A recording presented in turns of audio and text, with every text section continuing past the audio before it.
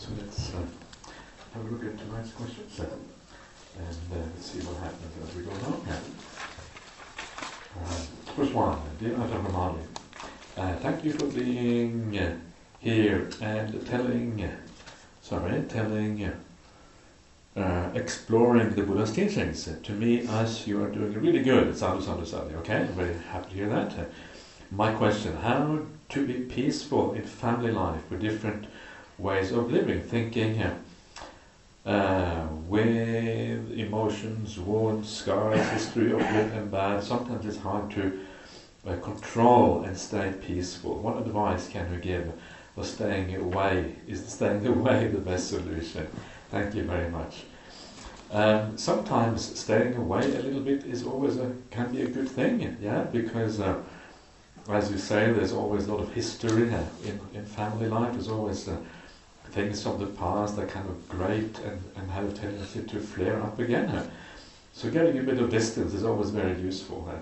And you know, the old saying, absence makes the heart grow fonder. So if you a bit of absence, a bit of time away, often is a very useful thing to do. And one of the great things in that coming on a retreat is that you have a chance to understand a bit more about the problems in your life, about the sort of things that cause problems, and get a bit of perspective on things. And this is one of the most important things, is to know yourself well enough to know the things that are difficult in your life. Yeah, and one of the great things about being here is to get some more perspective on precisely on that.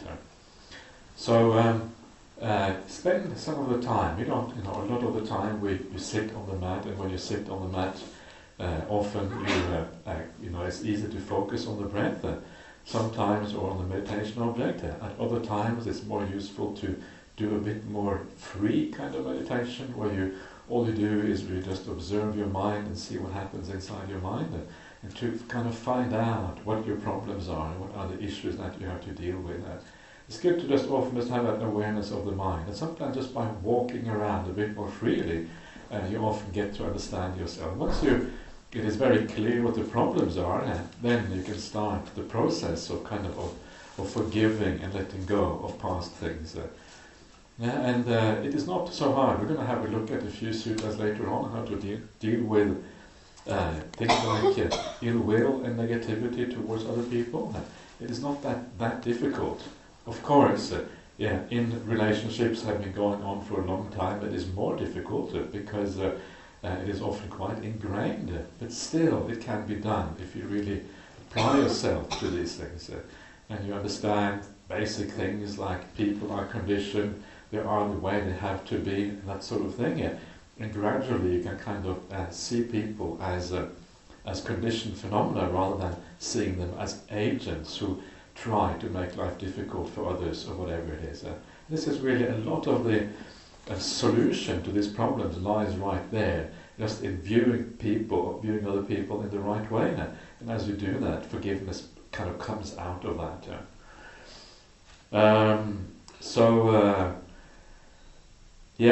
Staying away is good. Knowing when you kind of reached your limit, when you lose your perspective, take some time out, come on a retreat, do something else, do something different. I think this is very useful when relationships are difficult. And sometimes we have no choice but to stay in those relationships. It's not that difficult to leave. If it gets really, really bad, of course, you can also leave as well. There's nothing wrong with that from a Buddhist point of view. If it becomes too unbearable, then sometimes you have to leave for a while, at least for a while, and see what happens. That's also acceptable from a Buddhist point of view. To kind of stay in a relationship just because it is someone who is supposed to be close to you, often it is not a solution either. Take a kind of a long time out can often be helpful as well.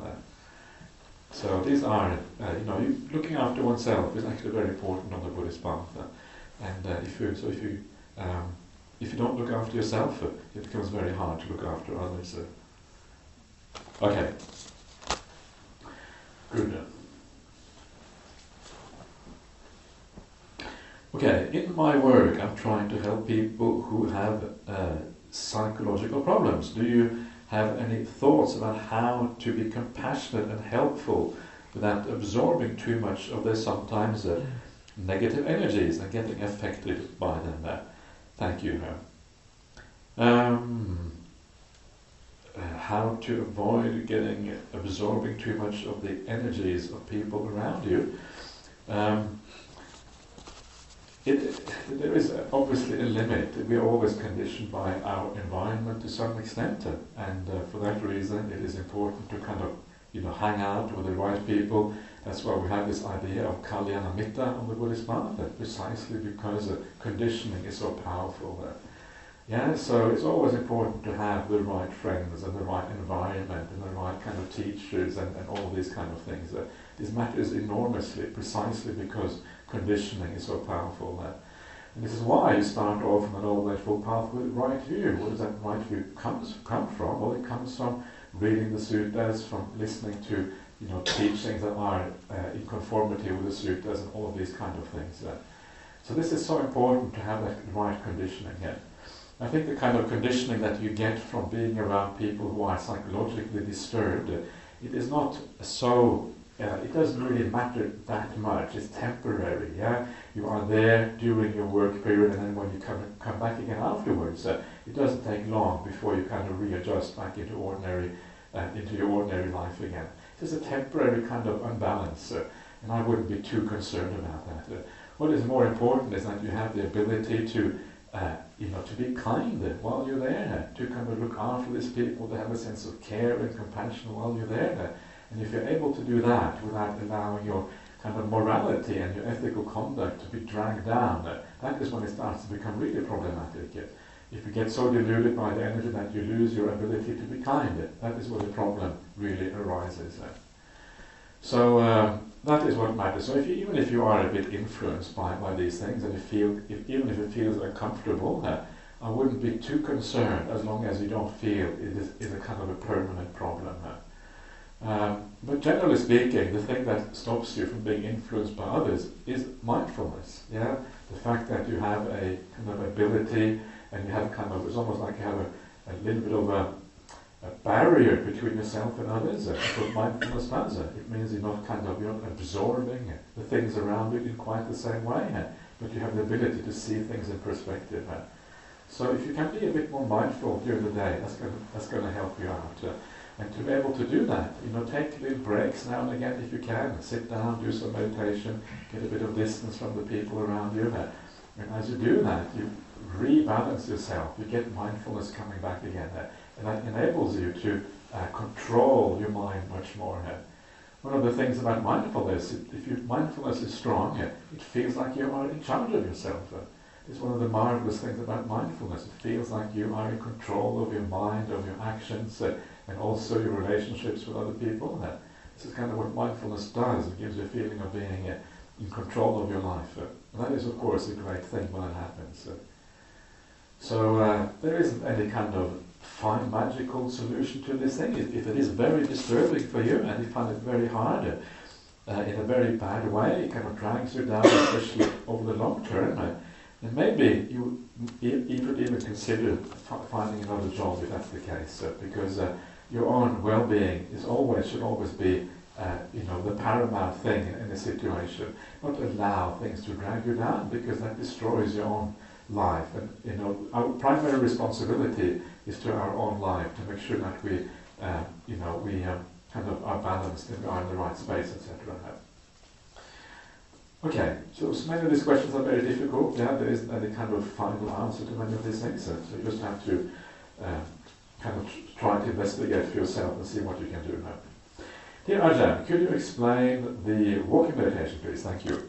Okay, walking meditation. So, I would recommend you to try some walking meditation as part of the practice, because after a while you sit for long hours and your body gets a bit stiff, and you want to do something different, and it's great to do some walking meditation if you as an alternative to sitting down all the time. And walking meditation, the traditional way of doing it is that you have a path with a certain length. It doesn't have to be any particular length, maybe 30 paces or so, but whatever feels comfortable to you, really. Traditionally, 30 paces is considered kind of a suitable length. And you kind of mark it out fairly clearly. You have an end point and you have another end point, and you kind of walk between those two points. This is kind of the traditional walking meditation. You walk from one end to the other one, you turn around, you walk back again, yeah? And you do that. And I would recommend you to walk at a natural pace. Yeah, you don't have to kind of force yourself to walk slowly or anything like that. One of the things I always think is best in meditation practice is to do things that are natural to you and not force the situation, including the pain in the body, to sit with that for long periods of time, or to force yourself to walk slowly.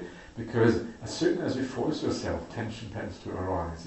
It's very difficult to be really relaxed if you try really hard to walk slowly. So I wouldn't walk naturally. I remember a few years ago did a retreat, and there was this young woman. She was literally running back and forth. I said, walk natural. That was a natural pace. Tick, tick, tick, tick, like this. I thought, gee, but it's okay.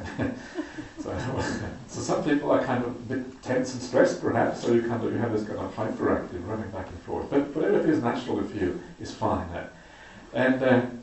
So what do you do when you do the walking meditation? And the answer is that you can do almost anything.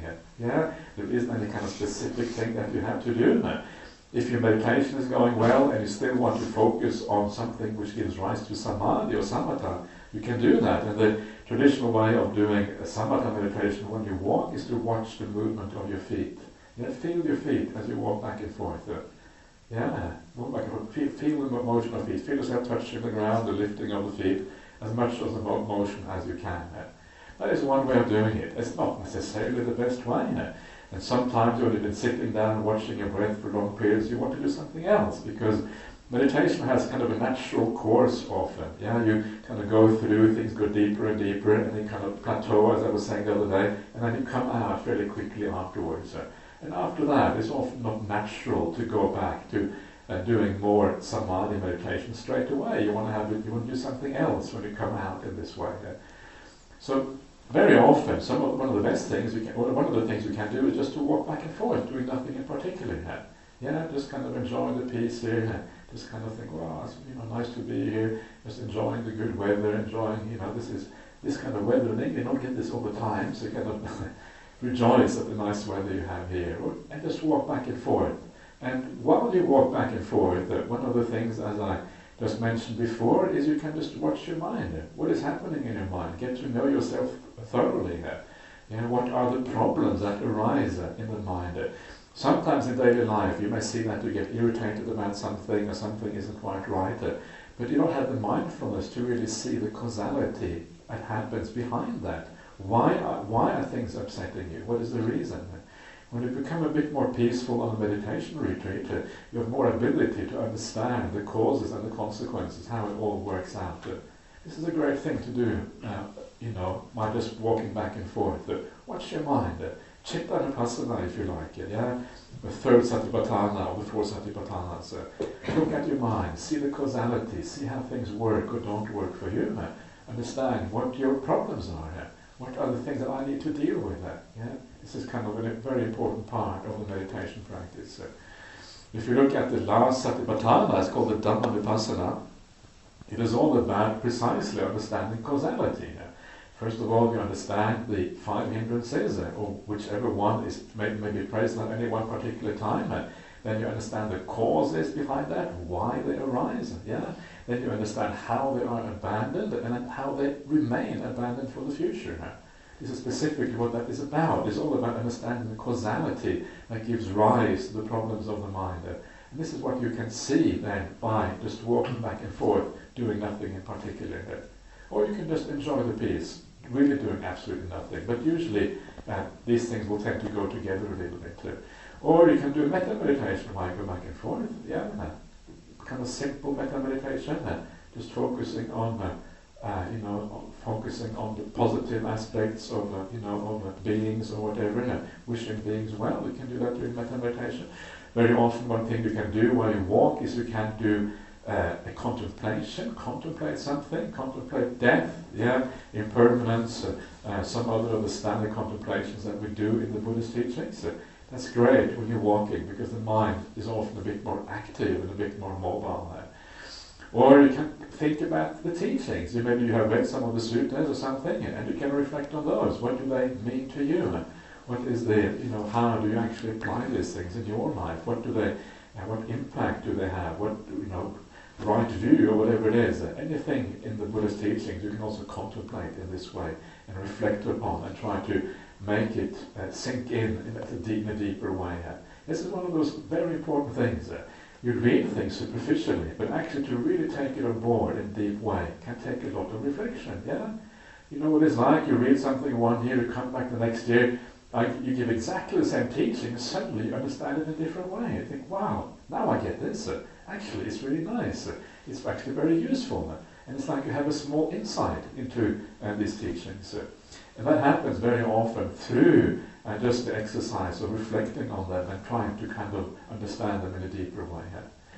So these are all ways of doing walking meditation. But the basic idea is just walk back and forth at a normal pace, turn around and walk back again.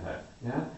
And it is possible to get very deep meditation during walking meditation. Now, one of the favorite, one of the things that I sometimes mention during these retreats is Ajahn Brahm tells the story when he was a young monk in Thailand. In Thailand, this was kind of the very early days of Wat Nanachat. This is an international forest monastery near Wat Pah where Ajahn Chah was staying there. And in those days, they were building up the monastery. They were starting from scratch. There was nothing there. And then they had to pour the concrete in the hall themselves. The floor was to be poured by the local villagers.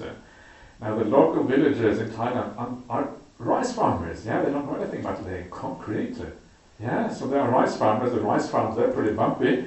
So if they're going to make the concrete like the rice paddy fields, it's not going to be very nice. So basically, the local villagers had no idea how to lay concrete. It's incredibly kind of bumpy kind of hall. It was not very flat, very kind of very painful to sit on. In those days, they had no cushions.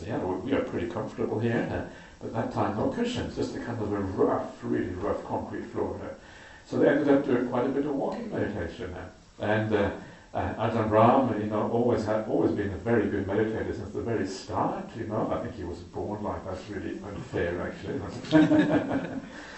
So he does walking meditation, and he says he couldn't believe, his mind becomes so peaceful. All these colors and shapes will kind of explode out of the concrete. So he would see all of the things because when your meditation becomes deep, and some of you may have experienced this. Your perception sometimes changes dramatically and you see things almost as if you are on an acid trip or something like that. I've never been on an acid trip, by the way, so I don't know about these things, but this is what you hear, It's kind of these incredible things that kind of occur in your meditation practice. And he said the concrete was so beautiful. He couldn't believe it. This was the worst concrete anyone ever seen, and yet, to him, it was the most beautiful concrete in the world. It was just so marvelous. Colors, shapes, all of these things coming out of the concrete. And the result of that is that our monastery in Perth is the monastery in the world with the most concrete. Because Ajahn Brahm loves concrete. After his meditation experience in Thailand, he just absolutely fallen in love with concrete. So we have concrete roads everywhere. You come into our monastery, absolutely everywhere. So some of you have been to our monastery, not that many, but some of you have, and you know what it's like, concrete roads everywhere. And it's like, all the other monks said, please Ajahn, no more concrete roads. And Ajahn says, yes, there's only one more over here, and one more over there, So, but this shows you how what can happen anyway in meditation practice, to the despair of all the other monks, of course, but anyway, that can happen in these things. So, walking meditation can be very powerful. You read the suttas, and it was done also at the time of the Buddha. It's called Chankama in the Pali language. So Chankama is, you hear in the suttas the monk kind of pacing up and down, walking up and down. Exactly the same idea. So this was done all the way back to the time of the Buddha, basically. Okay, so I hope that helps a little bit. And let's go on to the next one. Dear Ajahn, certainly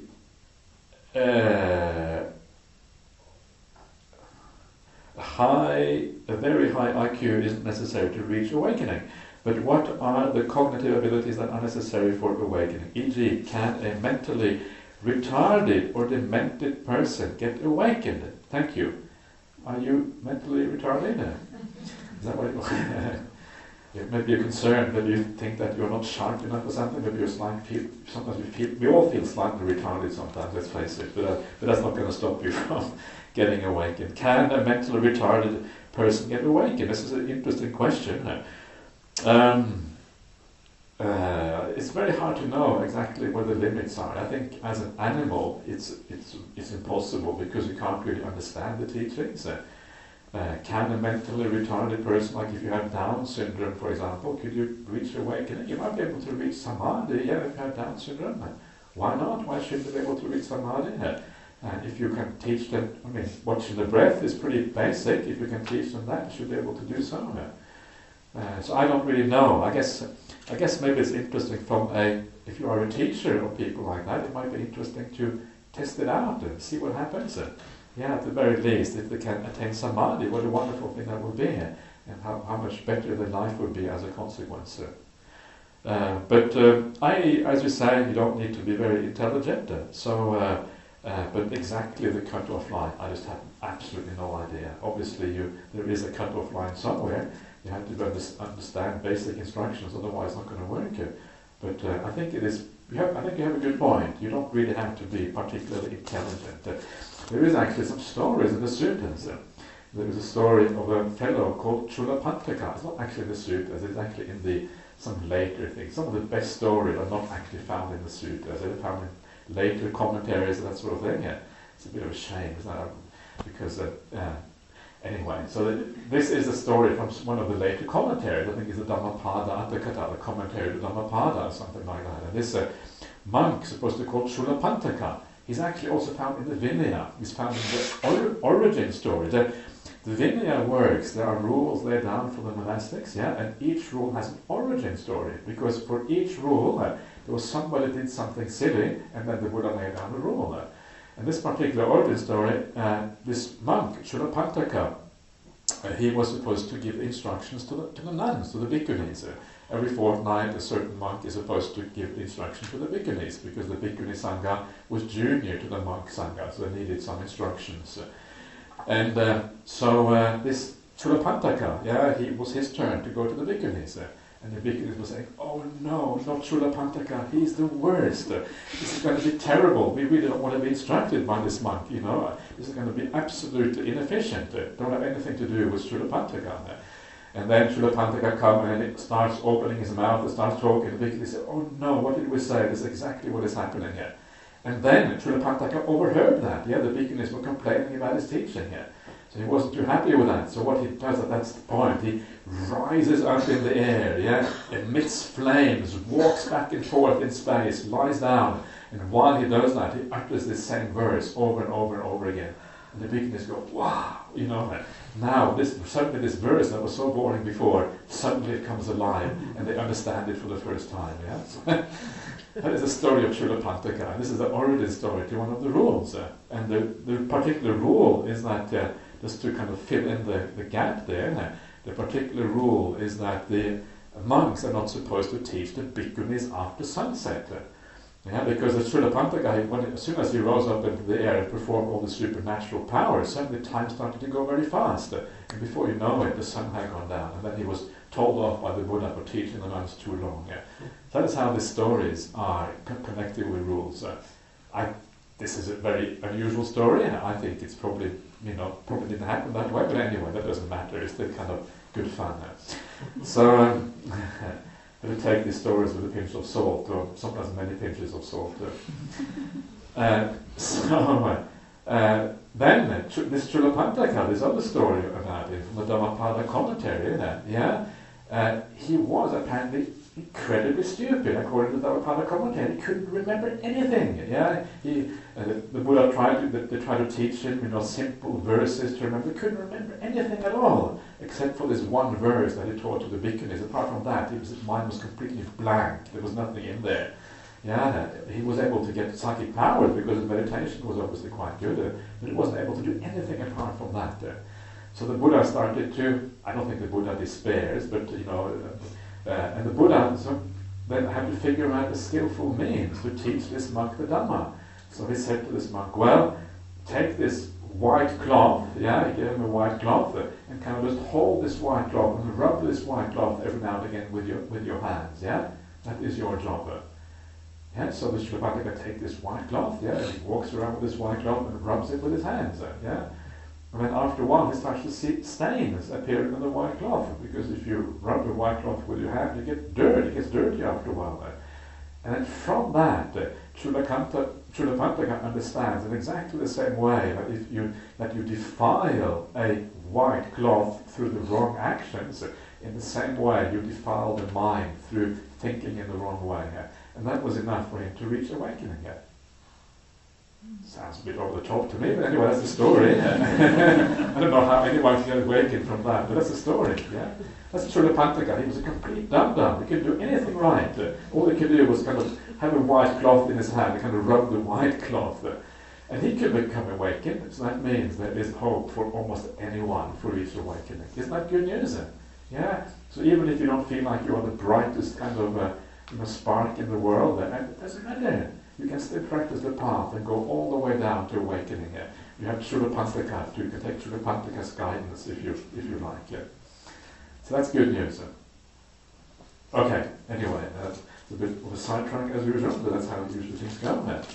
So, okay, dear Brahmali, if we are to understand non-self, how do we gain this insight? What types of meditation should we practice so that one can experience the factors that lead to this understanding? Thank you. If you want to understand non-self, you can do that already whenever you become a little bit peaceful. I was mentioning yesterday that the ideas of of emptiness and all of these things, you understand them gradually as you go deeper in your meditation practice. And the same thing with non-self. As you, when you emerge from meditation or you go deeper in your meditation, certain things fall away. The body starts to fall away, the senses start to fall away, hindrances, certain perceptions fall away, certain feelings fall away. You're left with just happiness sometimes, all the pain is gone. So you know that all of those things that have disappeared, they must be non-self. If they were self, there would have to be anything which is a permanent essence always has to be there. If you can't access those things anymore, if they're beyond your control, it means that they can't be part of yourself. And this is how you start to get an insight, an understanding of these things. It's a gradual kind of a gradual arising of these things. But the real insight into non-self, the only way you can really get this is through profound samadhi. You have to have really deep meditation for these insights to happen. And the reason for that is because it is so counterintuitive. It is so counter to our normal experience that it will often seem frightening. Yeah, you're giving up something which seems so close to you. It is just an illusion, so it's not a reality. You're not actually giving up anything at all. But that illusion, it creates fear because you're giving up something which seems to be yours, seems to be something very close to you. It seems like you're giving up your identity, who you are. So because of that, you need a mind which is very powerful and able to deal with that kind of situation. And that mind is really a mind in samadhi which is able to do that.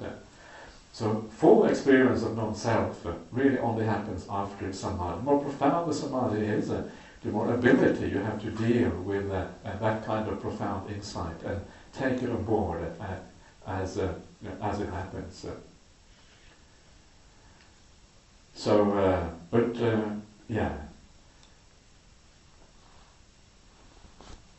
It's often these things are kind of a long way down the track, So in the meantime, just enjoy the meditation in the meantime, and eventually you will get there if you keep on going. Okay, does anyone who gets awakened get insight into past lives?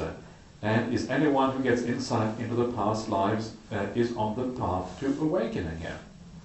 Does anyone who gets awakened get insight about that? Sure, the Buddha, was one of those. He got awakened, he had insight into past lives. So anyone who gets awakened gets insight about that. Do you mean everyone or anyone? If you mean everyone, does That's a different question. Does everyone who gets awakening get insight into past life? The answer is still yes. But maybe not quite in the way that you think it, because insight into past lives there's two kinds of insights. And one is the insight which is the recollection of past lives, when you actually see what happened in the past directly. Yeah, this is one type of insight. But the other type of insight is the causal principle that craving leads to rebirth. And that is insight into dependent origination. And that is a different type of insight. It's an understanding of causality, how things kind of hang together. Yeah, and one is more like an inferential insight, if you like.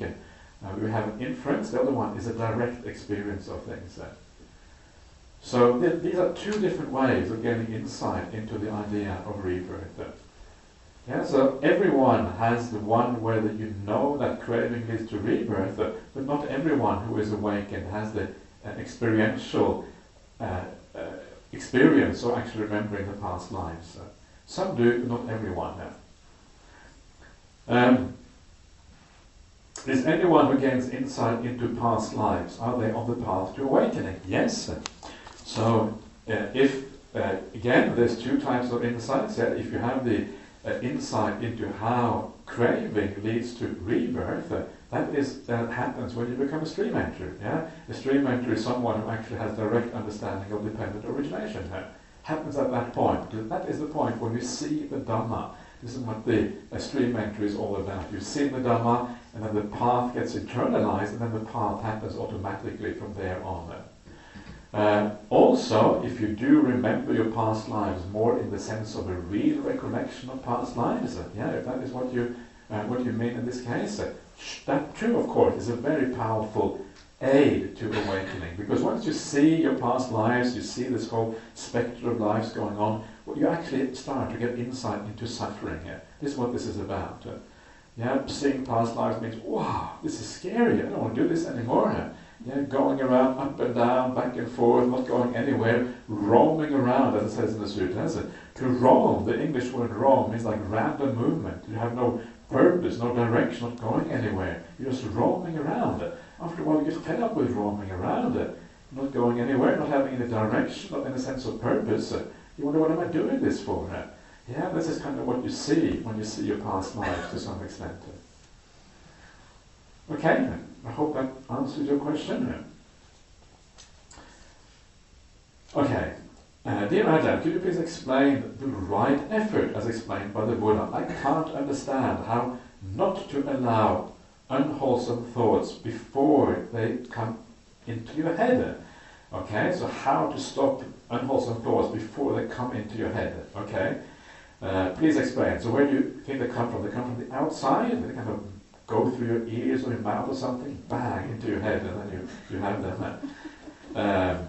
They actually kind of arise inside your head. They kind of arise from within, basically. This is the problem with these unwholesome thoughts. I will talk about this quite a bit later on, because this is a very important part of the path to deal with unwholesome thinking. So I'm going to talk about this. But the basic idea is that first of all, you have to have enough mindfulness to be aware of what is happening. And if you have a lot of mindfulness, very often you can see that the causes are coming into place. You know that now unwholesome thoughts are about to arise. And the most important unwholesome thoughts to keep out are ill will, anger, and these kind of things, because these are so destructive and also very disruptive of your meditation practice. So focus on those unwholesome thoughts. Don't worry so much about the other ones. So the first thing is to have enough mindfulness to see that if I continue, observing this particular object or whatever, it's only a matter of time before ill will is going to arise, because this I know from past experience, this gives rise to upset in me. I get angry about these things. So that is the first thing.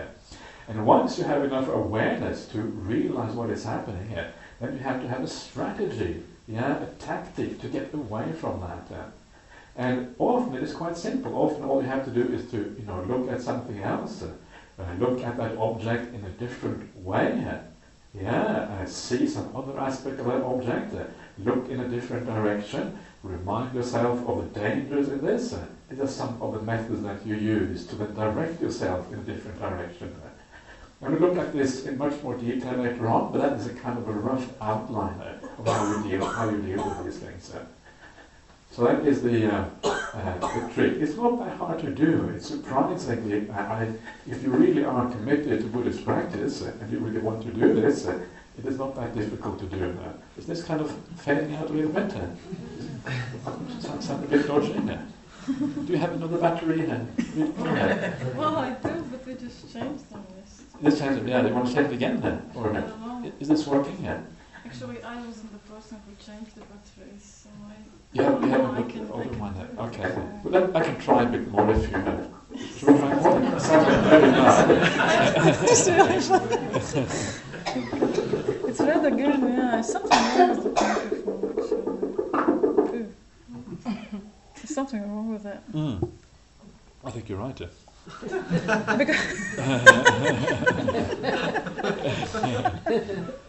No, I mean it's not the batteries because we changed batteries this morning, was it?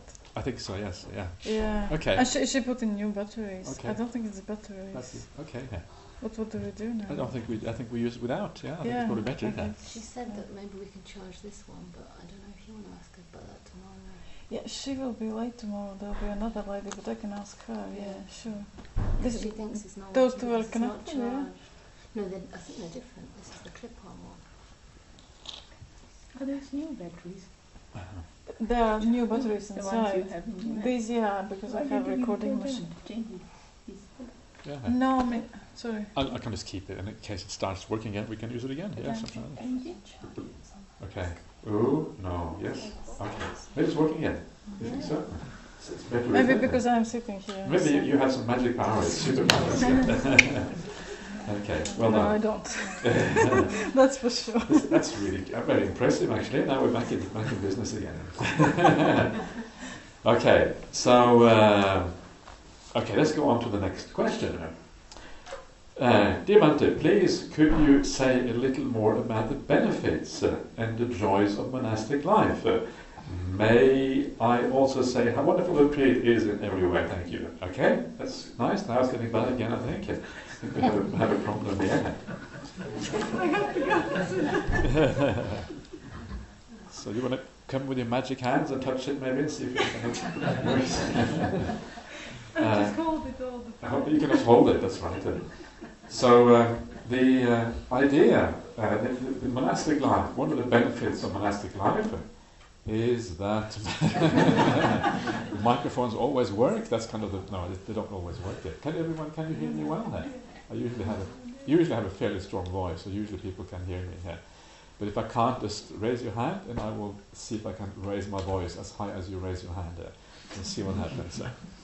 So the idea of monastic life, one of the very important things on the Buddhist path, is the idea of kalyana mitta. Kalyana mitta means spiritual friendship. In monastic life, you have often the best of spiritual friendship. Yeah, if you are in a good monastery, you have a good teacher like we have down in Perth, someone like Ajahn Brahma, who obviously has a lot of experience in meditation and who is in many ways has a lot of very powerful spiritual qualities. He becomes an example for how you practice. He becomes a spiritual friend, very often just by osmosis. This may sound surprising. Maybe you think that the idea of a spiritual teacher is to always teach you, to tell you what to do. But very often you don't need to say very much. The idea is that when you are around somebody and you see how they act, how they live their life, it's like you take it on board. It kind of just seeps through your skin somehow.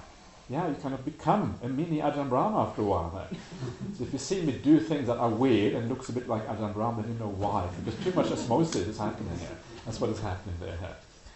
So that is one of the very important things. And of course, when you are around other monastics all the time, you're always reminded of Buddhism. You have like-minded people who always practice like you. You don't have to go to work and people have to tell you, what are you doing? You're doing some weird stuff, aren't you? What is this Buddhist stuff all about? Don't have to worry about that at all. Everybody knows exactly what you're doing, and they are 100% supportive of that. This is a wonderful part of monastic life. As long as you enjoy the company of those people, as long as you feel at ease in that monastery, it actually works really well in this way. This is one of the things about monastic life. The other thing which is great about monastic life is that you have very good support for your spiritual practice. You have a little kuti, a little hut in the forest, where you hang out by yourself. And how easy is that in ordinary life to get a little kuti in the forest? And then people come every day to the monastery and bring you food.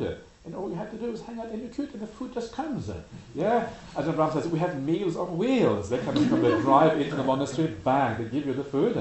And what is so astonishing about this is a very, from the perspective of the monastic, it is very touching actually what is going on. All these people, we have maybe in our monastery in Perth, I would say a minimum of 30 visitors every day that come and bring food to the monastery. Sometimes you have 1,000 visitors, sometimes it's down to maybe 30.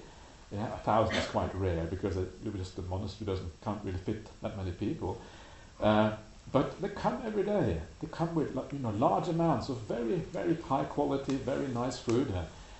They offer this food to the monastics, and when they are after they have offered the food to the monastics, they go down and they do the dishes. They clean up after everything as well. And after they have done the dishes and cleaned everything up, then they go and put the donation in the donation box. Pretty good deal, isn't it? It's astonishing how this actually works. It's such a beautiful thing, and when you see this, it actually makes you, if you have the right attitude as a monastic, it makes you actually really want to practice. Because you realize people do this because they have a certain faith that you're living in the right way. And you see all this beautiful generosity coming into the monastery. It actually makes you want to fulfill, if you like, your side of the bargain, to actually make sure that you live the monastic life in the right way. But it really is very touching how people actually look after you as a monastic. And it's true pretty much everywhere where you travel around the world. Up here, all I have to do, I sit in my room upstairs, not all the time, but I sit up there, and sometimes when I open the door, there's a bar of chocolate there, just coming out of nowhere. There's nothing jeepers, This is what it's like to be a monk. Chocolate just comes out of nowhere. The little devas come up, drop the chocolate there, and bang, there I am. I have nice chocolate for the afternoon and for the evening. Isn't that wonderful? It doesn't happen to most people, but if you are a monk or nun, these things happen. Is that a good reason to become monk or nun? It is not a bad reason, because it is a very beautiful to be able to see the wholesome qualities in other people all the time. It is very encouraging and very uplifting to see that. So actually, it is actually a very good reason for doing it. But what it basically means is that in monastic life, you have optimal conditions for being able to practice the path. All the work we do in monastic life is charity work. We do, of course, quite a bit of building work in our monastery, maintenance work and that sort of thing. And that is always charity. We don't get a salary for this. So whenever I do any kind of work, I always think of how I benefit Buddhism in the broader sense. And this is what I think also when I come somewhere and I give a retreat or I give talks or whatever. I always think about how I'm trying to benefit the world by doing these things. And when you do something out of a sense of generosity and kindness, it always has powerful benefits back in return. You always feel good about yourself afterwards because you feel that you have tried to help other people. And even if I don't help you guys, even if you you don't feel that you have helped you, still I feel like that, I'm still happy. So even if you kind of think, what is he talking about? I'm still happy inside, so for me it is still good. These are some of the great things about being a monastic, and these are some of the things that is almost impossible to find anywhere in the world apart from in the Buddhist monastic life. Another thing that you get from being a monastic is that you get to live in a secluded place in the forest, and people often underestimate the importance of coming out of the city, getting away from your ordinary life and living somewhere far away. It's actually very important. And it's important because obviously to get away from the noise of society and the problems in society. It's also important to extract yourself a little bit from the sensual pleasures of the world. If you live in the city or you live in a town or whatever, the sensual impressions are so powerful. Yeah, what is the purpose of a city? Yeah, what is the purpose of living in London, for example? The purpose is to enjoy yourself. Everything is about enjoyment. There's the theatre here, the movies here, the kind of music scene, yeah, all of this stuff going on around you.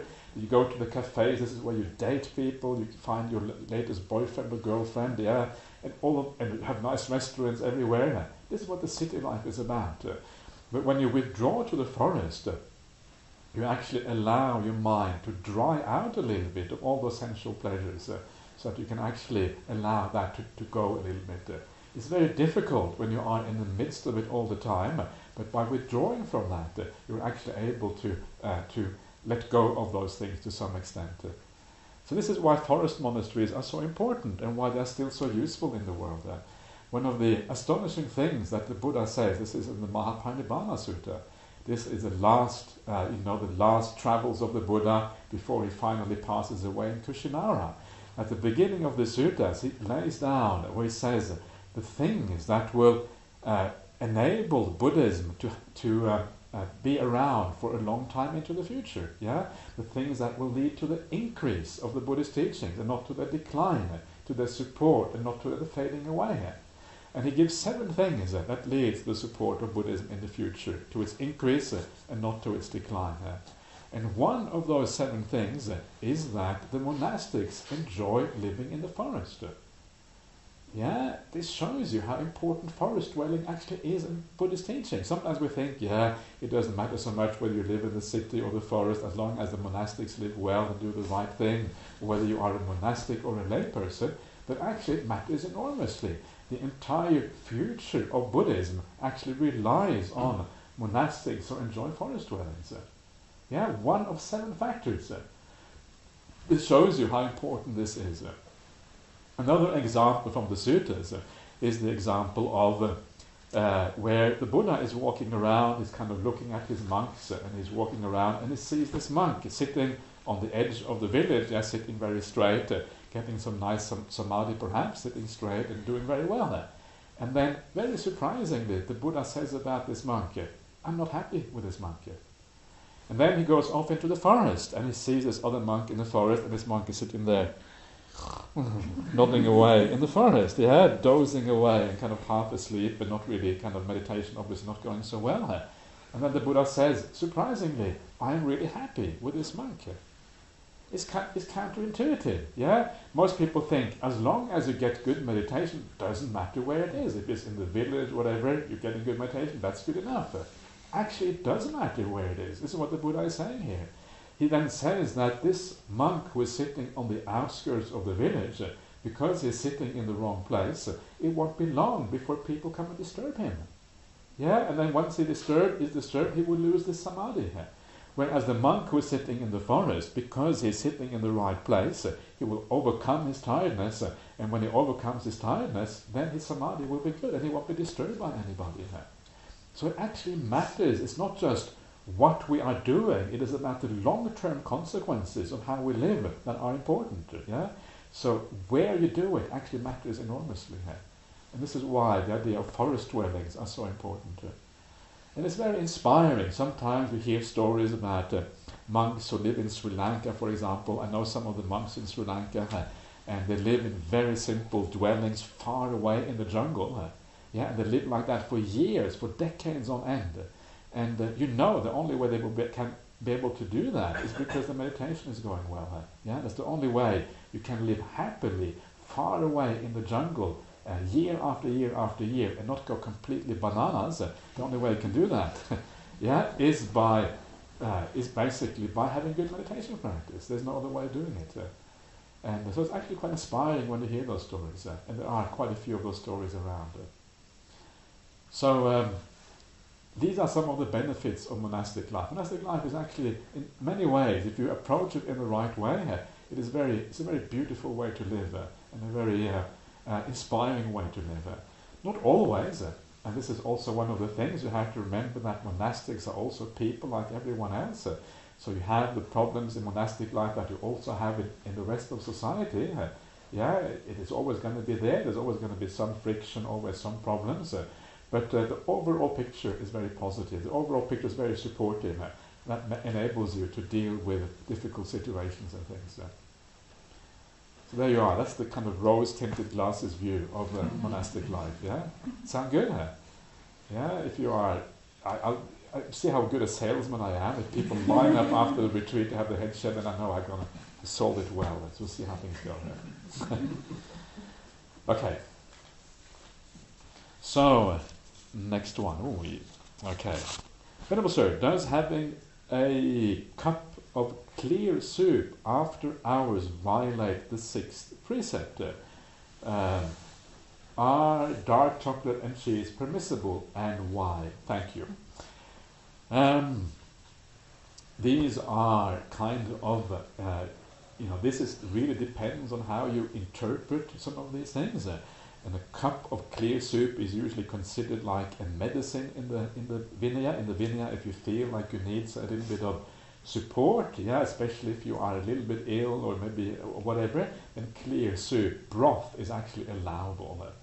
Bean broth or meat broth in there, especially if you feel a little bit sick. It is actually perfectly okay. So if you have a little bit of clear soup in the evening, I would say, from my point of view, absolutely no problem.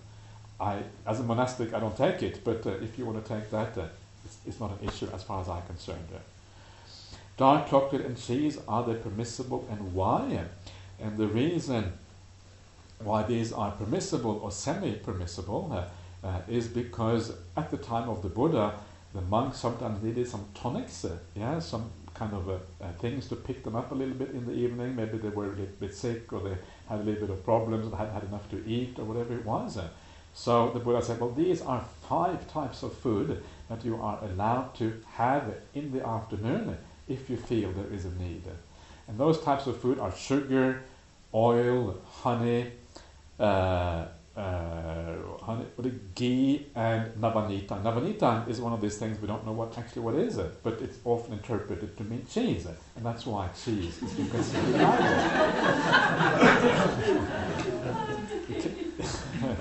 Sounds a bit random, doesn't it? Yeah, navanita. Okay. How can we interpret this in the most kind of convenient way? Yeah. But it is a milk product. It is in the vicinity of cheese. Yeah, it's kind of closer, but it is a product that they made in India 2,500 years ago. It's probably not exactly cheese, but it's kind of close enough. So you say cheese is acceptable. That's how it works. Nothing is ever perfect in this world. So, and dark chocolate, because it consists mostly of oil, fats and oil, same thing, sugar, and cocoa powder is actually considered a lifetime medicine in Buddhism.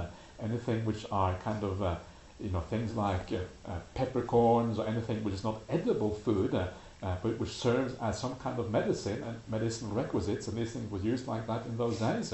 Any kind of leaves and any kind of fruits that are not solid edible fruits can serve in this way as medicines. So basically, it comes out of the Vinaya. That's why these things are allowable in this way. So you just put them together in a new way, and then you say dark chocolate is allowable. Does it sound like cheating? Is that what it sounds like? It's a bit unhealthy sometimes. Yeah, all this dark chocolate and cheese, and I'm not sure it's a good idea. We don't have cheese in our monastery at Bodhinyana. We don't have cheese in the afternoon at all because it is perhaps a little bit too much. And chocolate, yes, we have that available, but we try to kind of be reasonable about it. Does that sound good? Sound okay? Acceptable? Sometimes we make too much out of these little things. These are just kind of minor things. Whether you eat chocolate in the afternoon or you don't, is kind of, it's not going to stop you from getting enlightened, that's for sure. So it's kind of, it doesn't really matter all that much. Some people might say it's not allowable, some say it's allowable. It's one of those things that sometimes, monks argue about. Sometimes the things you argue about are the most insignificant things, and it's kind of sometimes a bit silly. So I don't take those things too seriously.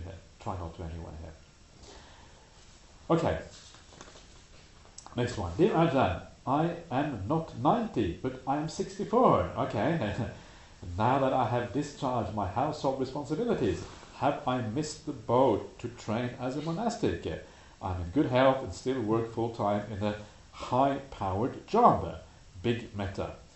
Okay, you're not 90, you're 64. Have you kind of missed the train? Not necessarily. It depends which train you want to board. So you may have missed some trains.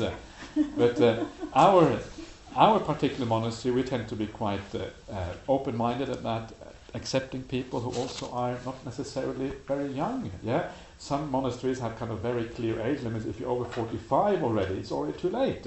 Yeah, they say 45. Some even say 40. Others have higher limits. So it depends on the monastery what they feel kind of comfortable with. But it is not impossible to ordain if you are 64. It is not even impossible to ordain when you are 90, but you may find it a bit challenging if you're 90. But it is not impossible. It is difficult, however. It is the older you are, the more difficult it is often to adjust to monastic life, because as you get older, you tend to become a little bit less flexible. When I look at some of the monks in our monastery who ordained when they were old, sometimes I kind of, I see what the Buddha meant when he said that older people are less flexible. That's what and you try to tell them, maybe you shouldn't do this. Or they say, oh, yes, and do exactly the same thing the next day. Yeah, that's kind of, okay, let's let it be. It is more difficult to adjust as you get older. And I think this is something probably most people can see. So it is not too late, and it is very individual. Some people adjust reasonably well, even if they're older. So you're certainly most welcome to try and check it out and see if it is something you can do.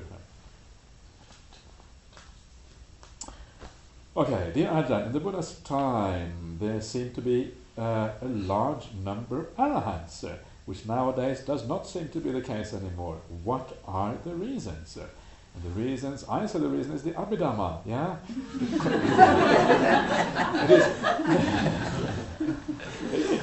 It's very interesting, yeah? The number of books you have, is inversely proportional to the number of arahants. So the more books you have, the less arahants you have. The more less arahants you have, the more books you have. The more books get written, the less arahants you have. This seems to be the case. There is an inversely proportional relationship between the number of books and the number of arahants. So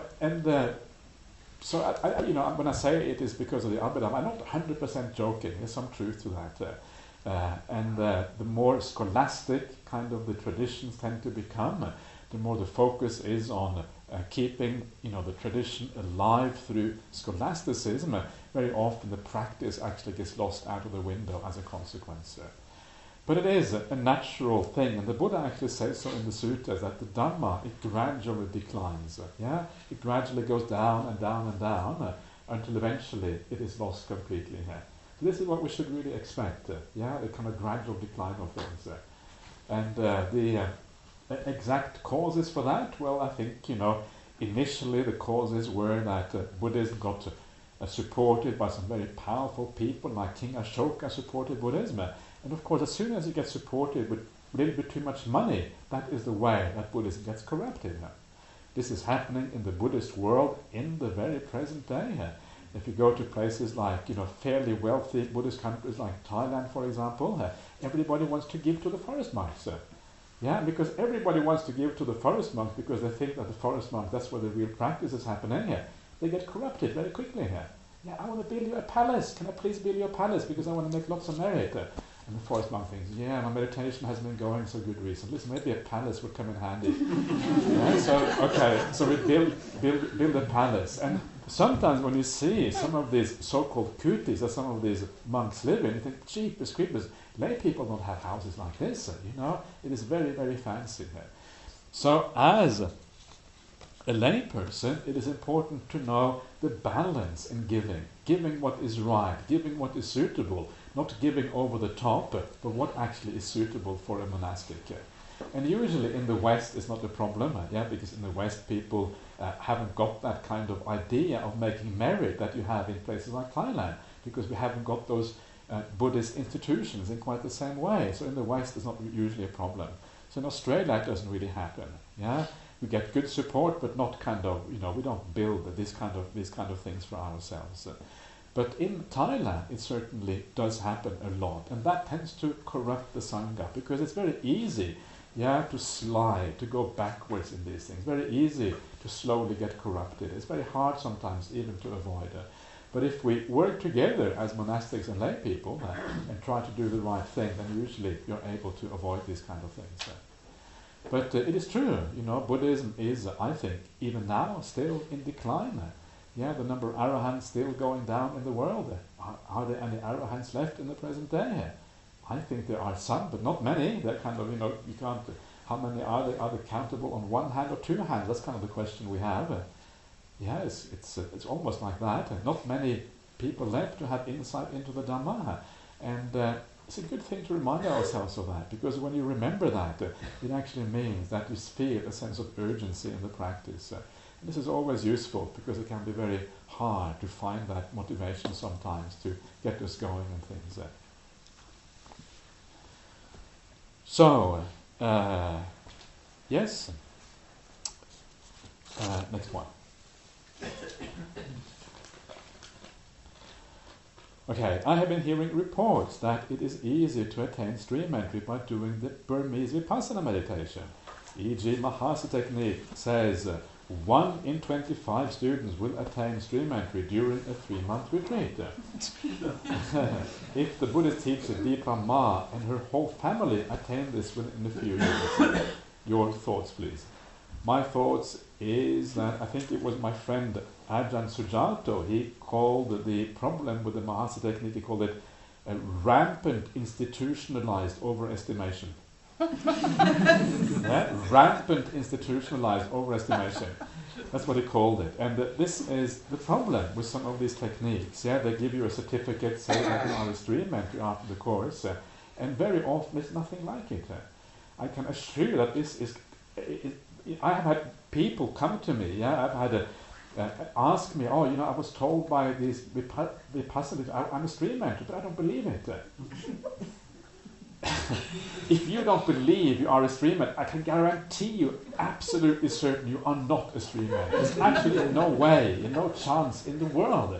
Stream entry is an extraordinarily powerful experience. If you are a stream entry, you know something has happened, something profound has happened. If you doubt it, usually people start to feel very proud. I'm a stream entry. That's usually what happens. But if you doubt it, which is obviously a good thing in the first place, guaranteed you're not a stream entry. So I know from my personal experience that a lot of that is just complete nonsense. People have some kind of experience in the meditation. It gets interpreted as stream entry, but actually it's none of the nothing like it at all. So. Take this again with a massive pinch of salt. When you hear these kind of things, 1 in 25 students become a stream entry, it already sounds dodgy to me. You just kind of that kind of statistic already is kind of out of is not really very trustworthy. So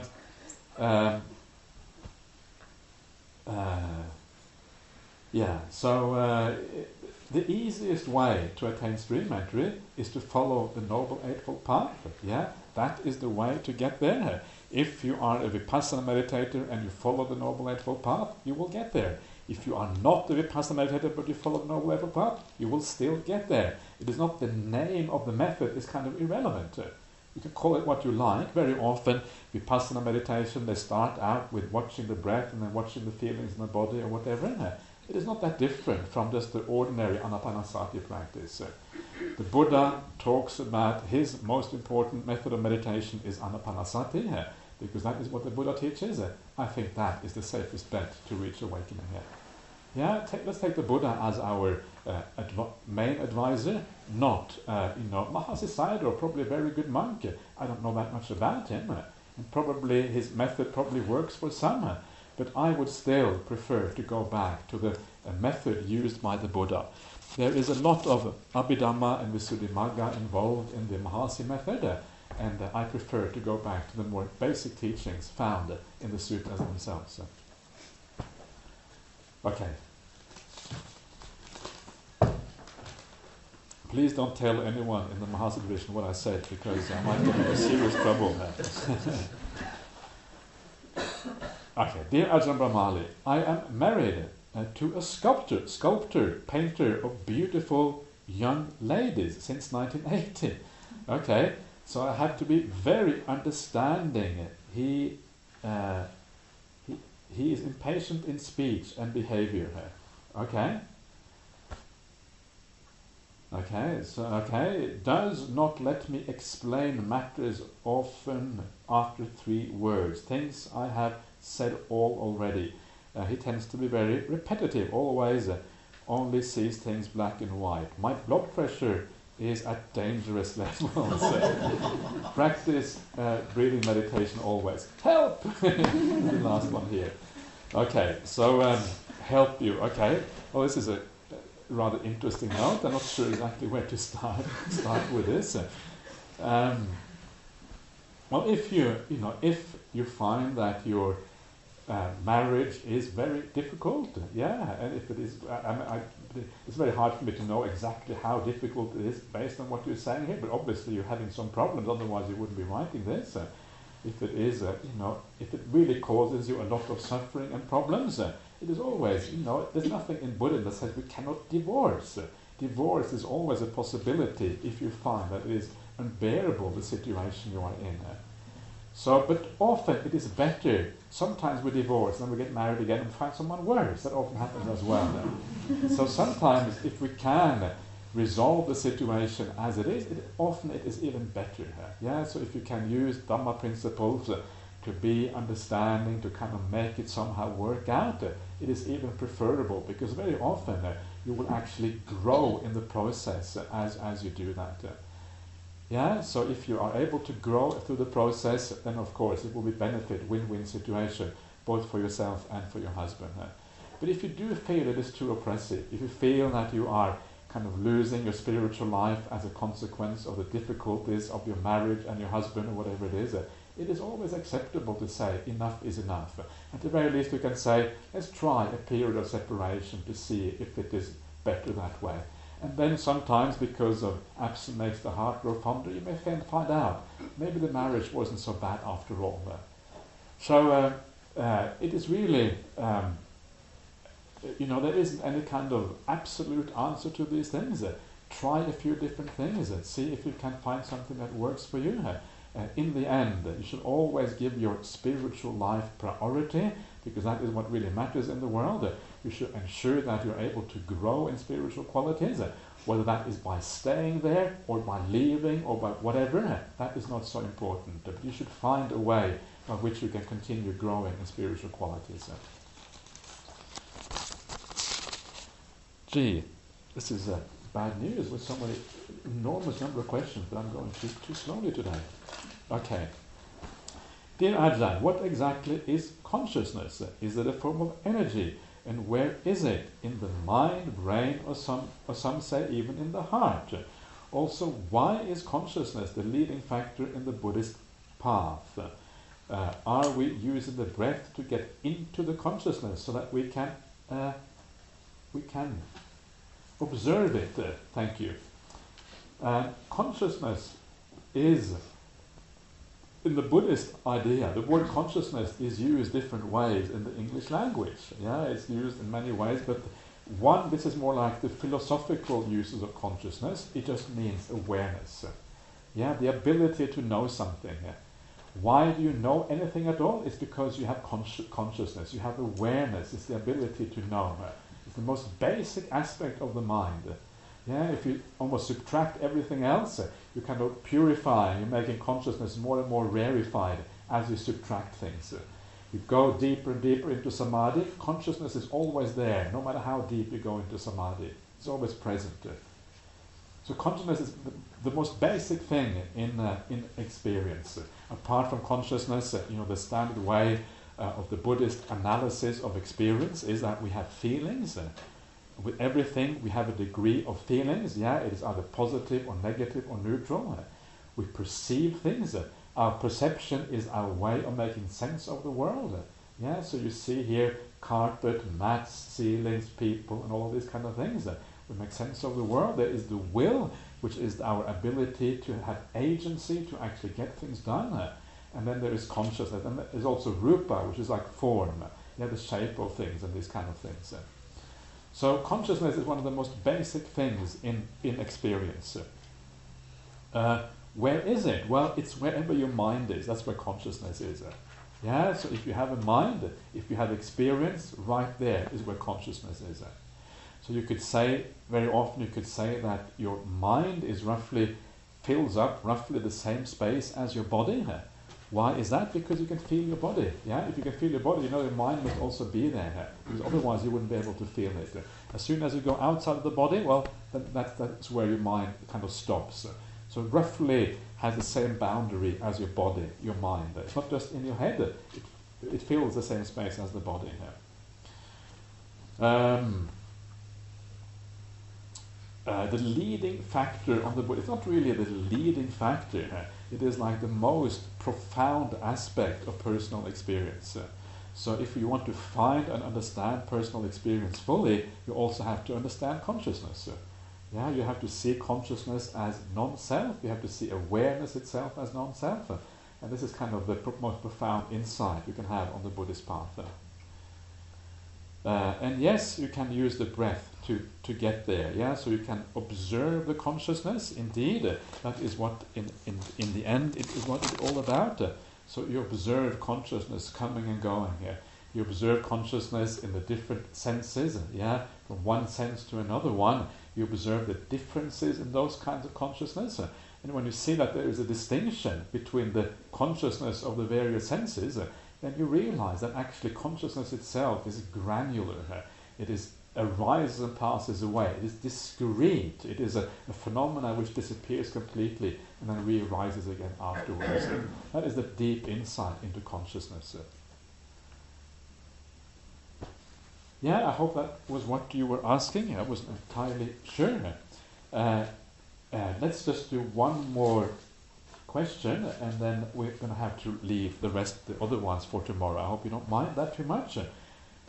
Maybe what we should do... Rudita, are you in charge of the questions? Are you the question boss? What do you mean by what I mean is that maybe what we could do is to put these questions to one side, so I can do those first, and we can put them next ones afterwards. Absolutely. Yeah, that'd be all right? Yeah? Okay, great. Yeah. Okay, dear Ajahn, if negative thoughts are in the mind, do we sit with them with acceptance and compassion? If not, what do we do with them if we can't ignore them? So, these are some of the most important questions about meditation practice. How do we deal with negative thoughts, in particular thoughts that have to do with ill will and harming, that sort of stuff? They are very destructive meditation practice and very important to deal with those skillfully. So as I was saying before, the first thing is to be aware that the thought is arising. So if your mindfulness is going reasonably well while you're meditating, you will be able to see them happening fairly early on. Yeah, you can see things starting to come, and then you can deal with it fairly fast. That is often one of the most important things, to kind of get at them at the beginning here. Now, often there are recurring thoughts, recurring negative thoughts, certain people that we have problems with, and they kind of come back into our mind. Yeah, you've gone all the way to the Peak District, extracted yourself from your ordinary life, and then these people come back into your mind. Yeah, even though you've gone so far away. Oh no, I've gone so many kilometers away, and still they come back into mind. You know what I'm talking about? Yeah, kind of there. You know, it's kind of obsessive. We kind of deal with these things. So what you have to do is one of the things the Buddha. This is a beautiful sutta called the Vitakka Santana Sutta, which is the calming of thoughts, especially the thoughts which are unwholesome. And he says that in there that if you have a negative thought about somebody in particular, what you have to do is you have to look at that person in a different way. Yeah, so you look at that person, instead of seeing the negative qualities, you focus on the good qualities in that person. This is one of the most powerful techniques to overcome negative thinking. Everyone in this world, we are all kind of complicated, we have many sides to us. Almost everybody has some good qualities. And by remembering the good qualities in somebody, you can overcome the negative quality just like that, if you have developed the skill how to do it in the right way. Or, alternatively, if it is very hard to find the good points in somebody, you can have compassion on them, because the person who is very difficult is the first person they tend to hurt is themselves. Yeah, always someone who is very difficult and have a lot of negative qualities, they hurt themselves far more than anyone else, and because of that, compassion is the right attitude. And these things are surprisingly easy to develop, and I would really recommend you to do this. I'm going to talk about this quite a lot later on, so I'm kind of just giving you a preview now of what's coming down the next couple of days. That is the first method the Buddha talks about. The second method talks about is to remember the dangers in these thoughts. To remember the danger in ill will. Remember that it takes you away from wisdom, takes you away from nibbana, takes you away from happiness. It causes suffering for yourself and others. And after a while, you think, I don't want to go there. Too much problems, too much suffering. Just get rid of it. And you kind of change. And because of that tremendous problems that come with this kind of thinking, you just let go of it straight away and you go somewhere else. Then there is the method which is just ignoring the thought. So let's say that the thought arises of ill will, and instead of doing anything in particular with it, you just stay with the breath. And you kind of stay with the breath and you kind of allow the thought to kind of disappear in the background. And if you're able to do that, just focus on the breath, sometimes the thought just disappears automatically as you stay with the breath. So which one of these should we choose? And which one you should choose depends on the situation, depends on your ability, depends on how trained you are with these things. But for example, if it is a person who you're having difficulties with, and if you have trained yourself in seeing the positive sides of that person, and that is a strong perception in your mind, then all you have to do, shift your perception, see the good qualities, and as you do that, bang, the thought actually disappears. But you have to have some background to be able to do that. Then you can think about, and for many people they haven't got enough training to be able to do that. Same thing with seeing the danger. It takes a certain amount of training to understand the danger in these thoughts. So if you haven't got the training, again, it might be difficult. So sometimes what you have to do is simply stay with it. Okay, stay with the breath. Stay with the breath, go back to the breath, don't pay attention to the thought. And if you do that in the right way, the ill will disappear. Alternatively, another way of doing it is just to observe the particular thought. There is ill will in the mind. Now, ill will is sustained by the way you observe a particular object. So if there is a person who you have ill will towards, it is sustained by remembering the bad qualities in that person.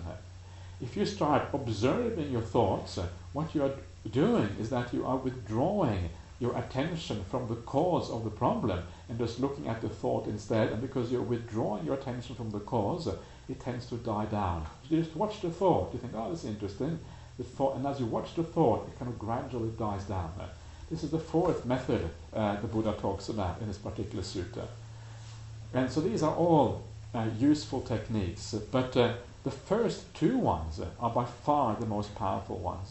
So if you are able to shift your attention, see the positive aspect in that person, it is far more powerful than these other ways of doing it, and you can let go of things often just like that if you use it in a skillful way.